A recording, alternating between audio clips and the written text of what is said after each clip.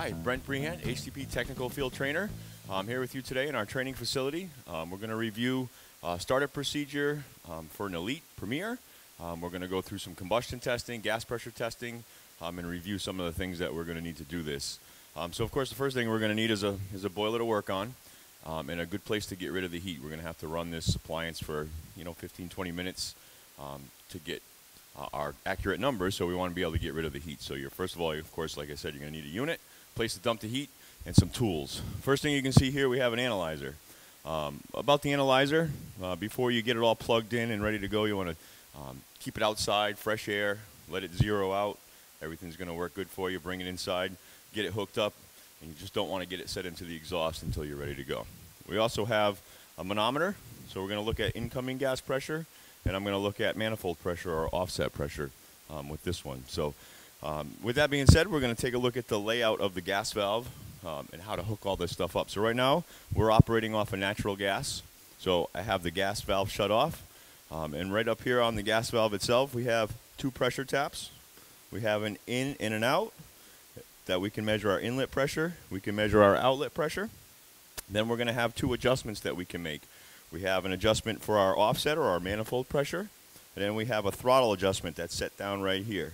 So what I've done is that from the manual that's provided with the boiler is printed out some of the information that you need to do this, so you have this. And this is a layout of the gas valve, which will show you the inlet ports, the outlet ports, and your adjustments that are on there for all the models. This is going to be important as we're going through this to review the actual combustion levels. So like I said, this is provided in the manual or the app that you have for the phone, and certainly a laptop you can bring this up on. But you're going to want to have this with you so you can reference as far as ignition speeds where you need to be, and then of course the appropriate combustion levels. And again, it gives you a nice layout of the gas valve. So before I begin sampling combustion, I want to get my manometer set up on here and take a look at some inlet gas pressure testing. So the pressure range for this model is 3.5 to 14 inches of water column on the inlet side with no less than a ½ inch pressure drop upon ignition. So we're going to take a look and see what we have. So what you're going to need is maybe a 3/32 flat-headed screwdriver to get in here and access these taps. So we'll just go in here and open them up. They're needle valves, so they only take a few turns to access, and you can read the pressures from there. So we got the manometer on, and we're going to get our inlet pressure reading. And then we're going to get our manifold pressure manometer set on there. Just bear in mind, if you don't have two manometers, certainly not a problem. You can transition back and forth between the two.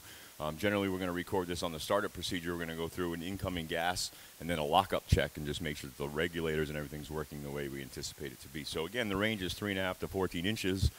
So we're going to turn this gas on and see what we have. So we're sitting here at about 7.7 inches of water column. And we're going to read manifold pressure also. Manifold pressure is something that we read in low fire only and typically run in a negative. And depending on the model, the gas you're using, that negative pressure can change. It is also listed on the side of the boiler for your reference as well if you're not 100% sure what the manifold pressure should be. So with that being said, I want to run it through a simple test to take a look at my static and dynamic pressure. So static would just be sitting here, 7.7 inches. We're going to run it through a test and see if I can adhere to that ½ inch pressure drop. So to put this unit in service mode, it has an SIT control, a 2-line 40 character LCD. So to access service mode, we're going to hold this enter button and the up arrow at the same time. And this is going to initiate the fan and get us set up to go through ignition. Does a pre-purge, and I'm going to watch my pressure at 7.7 inches of water column. Then I'm going to run it through an ignition attempt. It's dropped down to about 7.3, 7.3. So we're well within our ½ inch pressure drop. And then what I want to do is check the lockup pressure.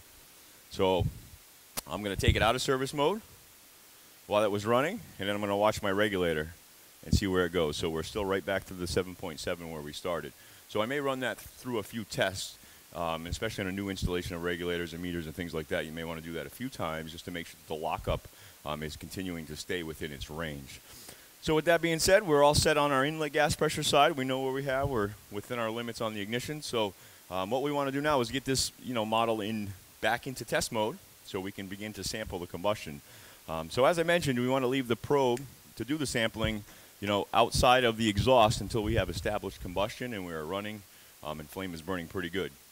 And we can do two things. We can go to low fire or we can go to high fire. So depending on what you have for a dump zone, you may want to get up to high fire, get that done first, and then go to low. I prefer to go to high fire first, get the overall, the maximum set, then drop it down to low and fine tune if necessary from there. So we're going to show you how to do that procedure. So again, we're going to put this unit back in service mode. So we have enter and the up arrow at the same time. It's going to initiate the fan. It's going to do a pre-purge. Then it's going to set it to its ignition speed. It's going to give us a spark on the igniter, and then we're going to have ignition. The control will take 3 or 4 seconds to allow the flame proving portion of the control to take over. Once that happens, it will allow you to take the fan speeds up and down and move them wherever you'd like. So for this particular test, as I mentioned, we're going to do high fire testing and we're going to do low fire testing. So now that I have established combustion, I have service run, so the unit is ready to let me take over it. So I'm going to take my analyzer, I'm going to get that ready, get this plug out of the way. This is where we're going to drill a hole. If you have a model that has an access port for you, you're good. If you have to drill a hole, what we do is drill a 1/4 inch tapped threaded hole so we can put a 1/4 inch PVC plug back in there at the end of the testing. That way that we can always get back in there. Pretty easy to do some more sampling and testing down the road for future service and things. So this is an adapter that'll come with your analyzer, and of course that limits the excess air that's going to get in there. And what we want to do is get this set into the exhaust, and we want to hit the back wall and then sort of pull it out into the middle of the stream so you get a nice accurate sample on your analyzer. So again, you want to make sure you get a nice tight fit up there, everything have flame established, and then we start to sample. So what we're looking at now is we're going to go up to high fire. So as I mentioned on our chart, it's going to tell you the fan speeds and where you should be. So for this particular model, should be around 5,150 RPM. So we're just about there. So at that rate in high fire and natural gas, we're looking for about 8.5 to 10.5% on our CO2. And we should be probably in the 5 to 50 range in low fire. And then in high fire, you should be under 200 parts per million is what we're looking for on this. So we're going to see where we're at and make adjustments as necessary. So what I'm watching here on my analyzer is the CO2, and I'm watching the CO. So right now I'm sitting at about 8.8% on the CO2 and about 70 and change on the CO. So if I take a look at my range on my gas chart, 8.5 to 10.5 in high fire, under 150 parts per million on the CO, and high fire is where we want to be. So we're well within the range. We're right in there in the middle, somewhere around 9% in high fire, and definitely within the parameters for CO. If I do need to make an adjustment, which I'm going to do, I'm going to raise this up a little bit. I'm going to see if I can get this up to 8 to 9.5% on the CO2, just to give me a little bit of room to move either way. It's a little bit on the lower side, but however, within the parameters. But for this particular video, we're going to show you how to make some adjustments on this valve. So what you're going to need to do this, you're going to need a 2.5 millimeter Allen key and a 4 millimeter Allen key. These are going to be used to do the throttle adjustment on the 2.5 millimeter and a 4 millimeter to do your offset if need be. And you're also going to need a flat screwdriver to access the manifold pressure. So since we're in high fire, we're going to use the throttle adjustment to raise this a little bit. So I'm going to get this set down inside. And on the throttle adjustments, it's internal variable orifice. So we're going to go counterclockwise, open that orifice up, add a little bit more fuel, and raise that level up just a little bit. So what we recommend, depending on what you're using for an analyzer, is to give it some small turns, maybe 1/4 to 1/2 turn at a time, and allow your analyzer to sample the information and provide you with the correct, output. So I'll start here by giving it maybe a 1/2 turn, and I'm going to keep an eye on my analyzer, and I'm going to see that just about up 9.1%, 90 parts per million. So we're going to see if we can raise this up again. We'll also note our incoming gas pressure too in high fire and low fire. So we started off statically at 7.1. In high fire, we're up to 7.1. However, on our ignition, we were still within that, well within that 1/2 inch drop. So I've made a slight adjustment onto the gas valve, giving it a little bit of time to sample. I got me up to about 9.2, 96 parts per million. So I think I'm going to give it a little bit more, maybe another 1/2 turn.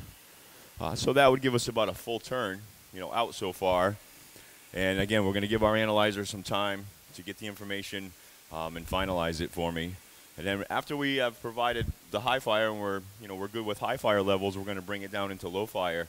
And generally speaking, as you go from high to low, the range will fall right down with it, and adjustments in low fire aren't that common as much as high fire. So right now we're up to about 9.3 or so, a little over 100 on the parts per million. So we're going to kind of give this another second here, just make sure it's not going to want to take off up on me. And then I'm going to give it another, half a turn. So I'm going to see if I can get that to come up just a little bit. So depending on the analyzer, like I said, it can take a little more or less time to do this. So you definitely want to have a good place to get rid of the heat, because I mentioned you're going to need to keep this on in some cases for 15, 20 minutes, maybe even a little longer, depending on what you're trying to do with it. So I've made some pretty good adjustments to it. I've got my CO up well within the range. CO2 is lifted up to about 9.3, 9.4.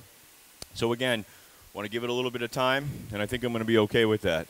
So again, on the throttle screw, internally variable orifice, as we go counterclockwise, we're allowing more fuel to come through the valve, and the end result, of course, is higher combustion levels, or raise them where we want them. If I needed to go down, of course, I'm going to go counterclockwise, start to close that orifice, and bring those levels down a little bit to where I need them. So we're sitting at about 120, 9.4, 9.5 on the CO2, so we're right where exactly where I want it to be. This particular model has a printer built into it. Most models either have a printer built into them or some sort of an infrared or a Bluetooth printer available for them, so you can print off these levels and you'd be allowed to, leave it with the job so everybody has a reference point for this. So after I'm good with high fire, I'm going to take my down arrow key on here, and I'm going to start to bring this into low fire. So low fire on this model should be somewhere around 1500 RPM, I believe. Yep, 1500. So we'll keep bringing this down a little at a time until we get into our 1500 mark. And as we're doing this, we're going to watch our gas pressure climb pretty close to where it was. So again, checking static gas pressure, I'm at 7.7 inches, so not a huge change from ignition to even low fire. Taking a look over here, holding steady on the fan speed, and right now I'm watching the CO and CO2 come down. The CO2 should change very slightly from high to low. So for our particular cause, we were close to 9.5. As I come down to here, I anticipate seeing somewhere around 9.1. You can be the same number. You can be underneath it slightly. What you really want to avoid is having your low fire CO2 above your high fire CO2. If you see that, that's definitely going to require a manifold pressure adjustment. So we're sitting at about 8.7, 8.6, a little bit lean in low fire. So what I like to do is show you how to adjust that a little bit and bring those levels up. I'm also looking at manifold pressure. Now, since this is such a sensitive number, I'll make sure that this is zeroed out and get this back on there. So what we're looking for on this particular model is negative 0.0102. So it's pretty much, pretty close, but we're going to make some adjustments just to bring this up just so I can show you how to adjust that low side up a little bit. So to do that, you're going to need two things. You're going to need a flat-headed screwdriver, of course, to get the little blind cap off of here. And get that out of the way so you can access the actual adjustment. So that's just a little flat screwdriver head that we'll put on there. And then this is where we're going to need the 4mm Allen key to make the adjustments here. So as I'm watching my manifold pressure, it's going a little bit too far negative. As I mentioned, negative 0.1, 0.2 is where we want to be. We're sitting up here around negative 0.5, 0.6, which would explain why we're a little bit lean on the CO2. So the manifold pressure works a little bit opposite of what a throttle adjustment would work. The manifold pressure is a plunger on the outlet side of the valve, or a diaphragm, that we're affecting the pressure that the fan can pull it open. So the farther you are negative, the harder the fan has to pull it open. And of course, the farther you are positive, the fan can pull it open, and you're dumping a lot of fuel in there, and raises those levels pretty high. So we're sitting a little low. We're sitting at about 8.2 and about 39 parts per million, and we're pretty far into the negative. So we're going to give this a little bit of a turn clockwise. And we're talking maybe a quarter of a turn, eighth of a turn at a time, and try to bring this number down and bring this level up a little bit. So if I can get this closer to 0.0102 and get these levels up to where I'd like to see them. So again, in high, I was sitting around 9.4, 9.5. So I'm going to see if I can get this pretty close to that 9.1, 9.2 within that range. Generally within about a 0.5% of the high fire is what you want to be. So again, we're going to give that just a little bit of a turn.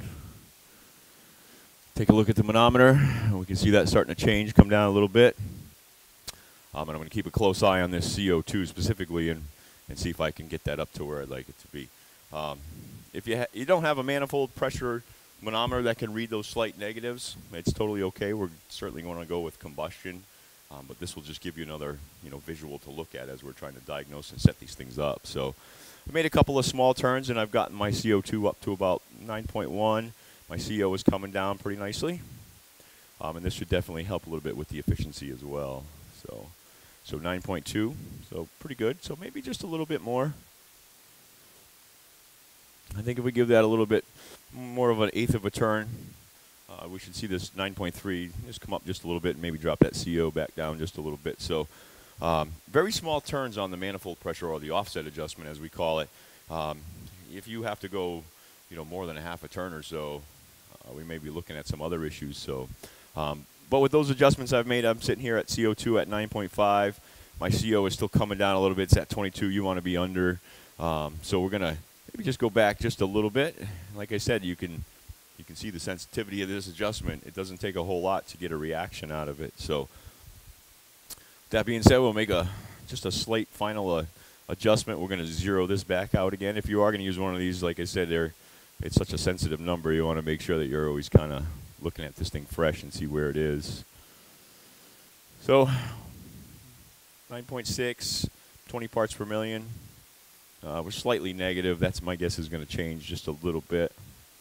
So we're going to go just a little more and see if we can get this to come down. I think we can get it down just a little bit under, under 9.5 or 9.5. I think we'll be okay. So again, this all takes a little bit of time to get done. So you want to make sure, again, you have plenty of time to dump this and get rid of the heat. So here we go. Made a slight adjustment. Got it down to 9.5. Still sitting around 20, 21 parts. Gas pressure is okay. My manifold pressure is sitting negative 0.01. Again, right where I want it to. The CO2 is going to come down just a little bit. So this is a pretty good setup when you see the high fire and the CO2 and the low fire CO2 very close together. So again, we're going to print this off at low fire. And then what we're going to do after that is we're going to pull the analyzer back out of the port in the exhaust. And I'm going to run it through an ignition cycle and just make sure we get a good, nice, smooth ignition off of this. So I think I'm satisfied with the combustion. So again, I'm going to print these off. Typically print a couple copies off so we can leave one, take one with us for the startup report that we're going to do. And then we're going to be okay with this. So we're going to take it out of service mode. To do that, we're going to push the up and down arrows at the same time. And it's going to go into a fan post-purge, clear the heat exchanger. And in the meantime, while it's doing that, I'm going to get my analyzer out of the exhaust. I'm going to let it purge here for a couple of seconds. And then I'm going to initiate service mode again and just light it off, go through an ignition cycle. So again, with the enter and the up arrow, we're going to hit the ignition cycle. It's going to come on. It's going to do a pre-purge. It's going to drop itself down into its ignition RPM. And we're going to have combustion. So there we go. So now it's back on, running in normal mode. And all combustion is set up, gas pressures. So I do hope this helps with the startup and operation of this product.